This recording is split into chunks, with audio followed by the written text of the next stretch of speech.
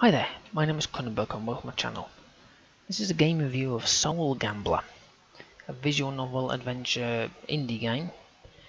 The developer is Ilex Games, publisher is Gamestorming.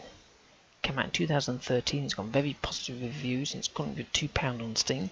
It's got single player, Steam achievements and trading cards. It's for English and Portuguese, Brazil. Windows 7, and I played on Windows 10, it was fine.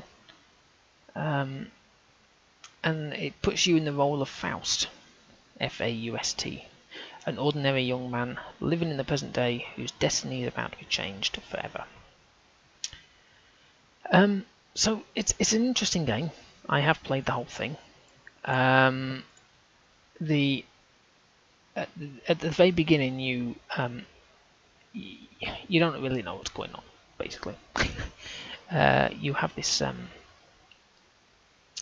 like a point system style. You've got health, manipulation, intelligence, and charisma, I think it's called.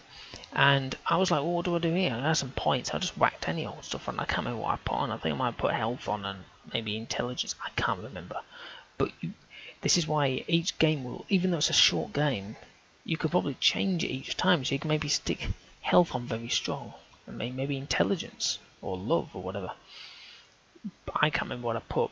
But I kind of just went, yeah, I'll do this, and because I didn't know what it was, I thought, oh, maybe I'll gain some more points. And so basically, as you're going through your story, each action that you do, each choice determines how much of your soul is going to be available. So if you do something really, really good, depending on your original points that you picked and what you actually pick, your soul might drop. So you might say, well, if you were like say there was one that's the woman leaves and says, well, I'll tell you what, 10% of your soul, I'll bring it back. You think, okay, well, 10%, that's not much, because it's not like it's a value. It is 100% and then 10%. You think, well, 10%, I'll take that, that's fine. And then she comes back if it gives away.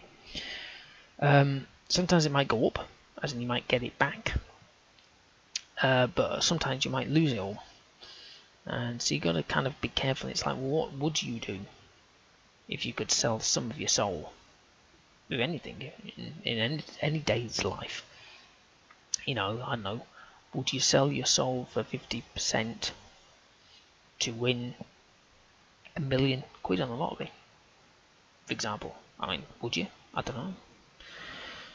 Maybe a bit more, I think, in this day and age. I mean, money, not soul. The graphics are cool. I had to turn the volume of the music down because it was just driving me mental. It was the same thing continuously in each. Like if I was in the pub or something, it was the same music, and it kind of like felt like I was on a broken record, going around did-did-did-dim, did-did-did-dim, did-did-did, and it was like, oh my god. So I had to turn that off at certain points. But then you're playing the game and you can't hear anything. So, which do you prefer? And the graphics is quite good. It's like a cartoony kind of thing. And so there is a story. And again, it depends what influence, what choices you make influences the next part of the game. So it isn't just purely, I can only pick this one. I got better intelligence when I first started, therefore I'm going to have this. It's like, well, I've got 3 choices. Which one do I pick? Oh, I don't know. I pick that one, and it just changes. So that's why you could probably play this game quite a few times, I would say. Do I recommend it? Yeah, why not? I mean, it's quite cheap. What, £2? Sale, it probably dropped down a lot more. And remember, it is a shortish game, so you could play it a couple of times and enjoy it. I mean, it's just a really interesting game. It's something I've never played before, I would say, is this kind of thing. But I've played games that influence certain things. Obviously, there's certain games that you can play where whatever you do, the choice influences the next part of the game. But this is also based on what you pick at the very beginning, your point system, which I didn't know anything about until I realised halfway through. I was like, ah, bugger. Anyway, hopefully you've enjoyed watching this game review of Soul Gambler. Please subscribe to my channel, give me your thumbs up if you liked the video, and leave a comment in the comments box below. Okay, thank you for watching, and goodbye.